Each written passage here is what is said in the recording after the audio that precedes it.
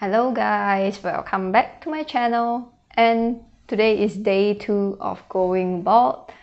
Yep, it feels extremely refreshing still, and shower only took me like less than 5 minutes without the hair. And I also got my hair treatment done, and I can't stop rubbing my hair like throughout the entire day because it was so spiky.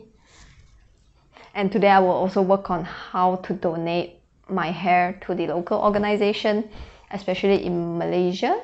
Specifically, most of the information will be about in Malaysia, but I believe it's the same process if you are in other countries as well. You just have to find out, is it the similar process in your local organization? So in Malaysia, we have Locks of Hope, which is the NGO that helps to collect donated hairs and also fundraising funds to create hair wigs for cancer patients. And I think I will be donating my hair to them because I don't know anyone else that does it here in Malaysia. And I stumbled on their Facebook page.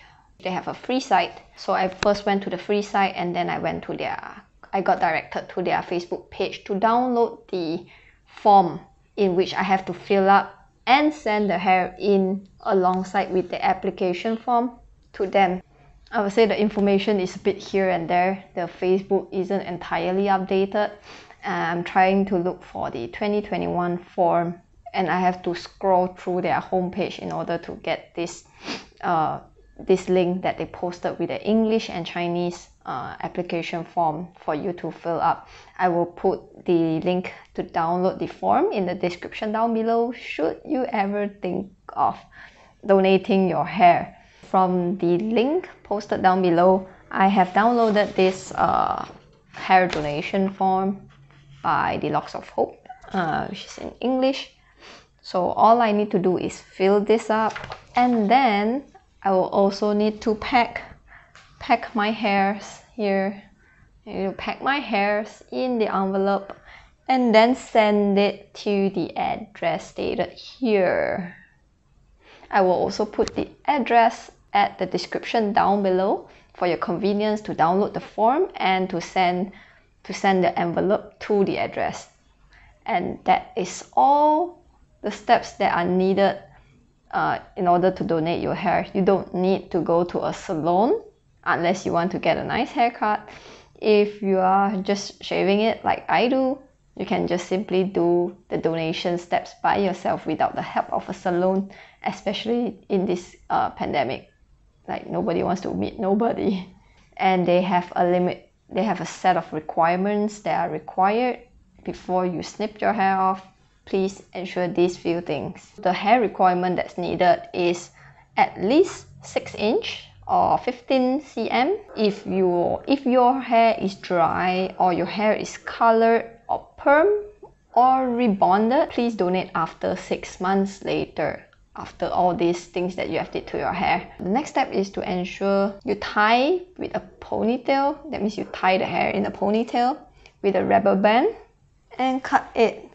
So I think like you can just tie your hair in a ponytail, that's what it means, with a rubber band, and then you cut it, snip it. So this length has to be 15 cm minimum or 6 inches minimum in order to donate.